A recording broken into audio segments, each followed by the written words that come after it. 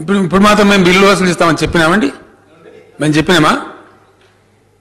ఇప్పుడు మాత్రం చెప్పినామండి మేము బిల్లు వసూలు చేస్తామని? మీరు ఇట్లా గుడగాల్చి మీరు చేస్తామంటే ఎట్లా నాకు అర్థం కాదు.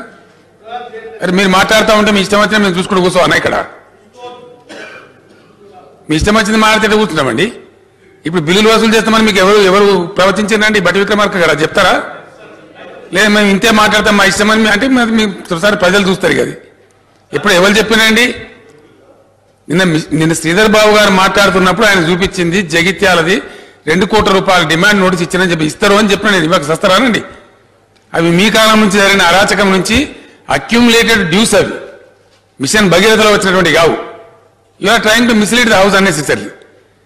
అవి మిషన్ భగీరథ డ్యూస్ కానే కావు. అవి అన్ని పాత బకాయిలు, మీ జమానా నుంచి ఉన్నటువంటి బకాయిలు. దాన్ని పట్టుకొని మిషన్ భగీరథలో ఇచ్చిండ్రు. మీరు బిల్లు కట్టిస్తామని మేము బిల్లు కట్టిస్తామని చెప్పినామండి. మీకు సమాచారం లేదు, బయట పేపర్లను రాసి మీరు చదివిన మీరు వినండి. మీకు సమాచారం లేదు. మేము మిషన్ భగీరథ మెయింటెనెన్స్ కోసం దేశంలో ఇది ఒక యూనిక్ స్కీము మేము చేసినాము. మాకు రైట్ ఉంది కేంద్ర ప్రభుత్వం మీద. కాబట్టి 13,600 కోట్ల రూపాయలు దీనికోసం గ్రాంట్గా ఇవ్వండి అని ఫైనాన్స్ కమిషన్ ముక్కుబిండి అడిగినాం మొన్న. అది మా గమనంలో లేదు, అదంతా పేపర్లలో వచ్చింది. మీరు చదువుకోగా మీకు సమాచారం లేక మేము ఇష్టం ఎవరు చెప్పినండి మిషన్ భగీరథ బిల్స్ చేస్తామని మేము చెప్పినామా?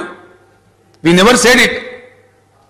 వార్తా వాణి న్యూస్ ఛానల్ ఎప్పటికప్పుడు రాజకీయ, సినీ విశేషాలు, స్పోర్ట్స్ మరియు సాంకేతిక పరమైన మరెన్నో విషయాలను మన ముందుకు తెస్తుంది. మరింత సమాచారం కొరకు వార్తా వాణి న్యూస్ ఛానల్ ని సబ్స్క్రైబ్ చేయండి.